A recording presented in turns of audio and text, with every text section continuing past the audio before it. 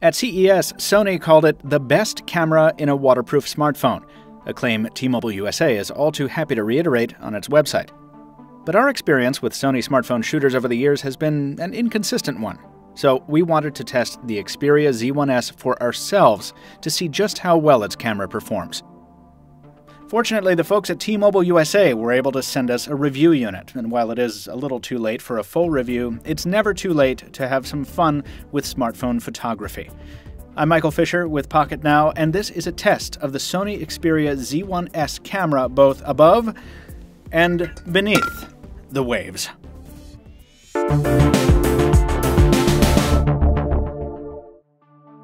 The Z1S certainly isn't lacking for optical prowess on the spec sheet. A 20.7 megapixel autofocus camera sits around back and packs a 27mm f2 sensor with up to 3 times lossless zoom and an LED flash. All of it controlled by something we always love to see, a hardware shutter key on the phone's side. Pressing and holding that shutter key fires up the viewfinder software, and Sony's is one of the better implementations we've seen. If you've ever used a Sony mirrorless camera, you'll probably be familiar with the iconography, the shooting modes, even the sound effects are the same. We'd like to see more manual controls offered, a complaint that persists from our time with the earlier Z1, but otherwise there's an awful lot to play with here. It's just a fun software experience, particularly when you dig down into the various modes like Picture Effect, which allows you to apply various quote-unquote artistic effects to a photo, like Sketch, if you want to look like you're in a 1985 music video from Aha, or Harris Shutter, if you want to see the world through Geordie LaForge's visor. There's also room for modes that can plug in from third-party apps like Evernote, and even a home screen widget, so you can jump right into the mode of your choice, which is convenient. In more traditional still photography, the camera defaults to 8.3 megapixel shots, and in open-air settings, performance can venture into the truly excellent outdoors, in balanced afternoon lighting. Some shots offer colors that are more muted than real life, but others are vibrant and gorgeous. We probably have the intelligent auto filter to thank for that inconsistency, but on the whole, the camera delivers solid photos viewed at normal size. It's only when you zoom in that you start to see Sony's characteristic color mottling, which we're disappointed but not necessarily surprised to see. And that fuzziness is only amplified in low-light shots, which do a good job of brightening up a scene. These photos came out much brighter than the true-life conditions. But even a small bit of magnification reveals the loss of detail you have to deal with in exchange. These photos are all available at Pocket Now in the link in the description below if you want to take a closer look for yourself. Under good daylight conditions, video is nice.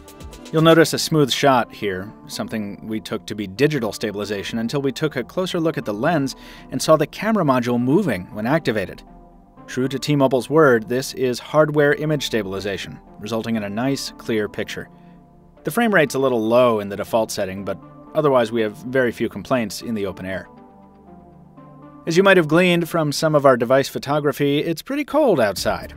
So rather than test underwater performance in the Charles River, we opted instead for a kitchen sink, a pretty dull testing site, which we promptly livened up with a koosh ball, a baking soda-powered submarine, and a crashing Starship Enterprise. Underwater shooting is still pretty challenging due to display visibility problems and the tendency of the screen to get a little wacky on first immersion, but it's worth the trouble. If you can keep the object you're shooting in the frame, the clarity of the footage is outstanding, and the autofocus does a good job, even in changing lighting conditions. Stills, too, are impressive under the waves. And here's where that hardware shutter key really earns its money, because half press to focus works just as well underwater as above. At first glance, this koosh ball almost looks like it was photographed in a professional studio, floating in some ethereal mist, but loaded with color. And though the submarine here starts in a distant, out-of-focus cloud, it resolves into a beautiful close-up. Honestly, I don't recall ever seeing underwater results this good from a smartphone camera. Once again, if you want to see them close up, all these photos are available to review in full size at Pocket Now. We proved with last month's smartphone guessing game that phone shooters can surprise you. And surprised is a good word to describe my feelings toward this camera. Is it the best I've ever used? No. Would I want to use it if I took most of my pictures in low light settings? Also no. But is it capable of capturing great photos? Absolutely. And I didn't expect that, given my experiences with Sony's smartphone cameras of the past. Plus, the viewfinder software is some of the best thought out and most responsive I've used, so I don't really mind if I have to try a photo again. Is it, in fact, the world's best camera on a waterproof smartphone? Well, given the wide range of shooting modes, that reliable hardware camera key, and the great results we were able to get underwater, let me put it this way. We can't say it isn't the world's best underwater smartphone camera. We'd have to try every one in the world to ultimately prove or disprove it, but given our excellent experience here, Sony's claim is tough to challenge. If you're a swimmer looking for an excellent freshwater smartphone shooter, the Z1S is probably the best you can hope for right now. And it's pretty good, even if you're a landlubber, too. Everyone, you know where you can find the full-size sample images you saw in this video. Click the link down in the description below. It'll take you right to pocketnow.com. And on your way, please drop us a like if you enjoyed the video. In the meantime, stay tuned for more on the Z1S, including a comparison with the Z1 Compact, coming very soon. Until next time, this has been Michael Fisher with Pocket Now. Please follow us on social media if you don't already.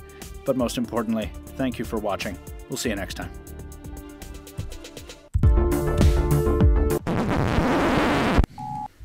Fortunately, T-Mobile USA...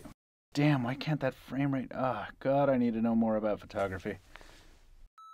Fortunately, T-Mobile USA was able to send us a review unit, and while it's a little too late for a full review, it's never too late. It's never too late. It's never too late to have some fun.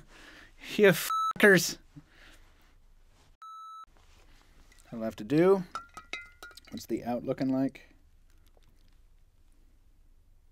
SIM card removed. Uh-oh. Uh-oh.